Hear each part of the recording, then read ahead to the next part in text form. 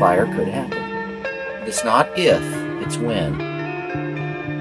See, in a normal real-life fire, it would have been over there, and it would slowly moving across the canyon. They would put it out right here before it hit. Yeah, I was going to say. Yeah, then. But it was burning up here, it was burning down here, up there. Everywhere.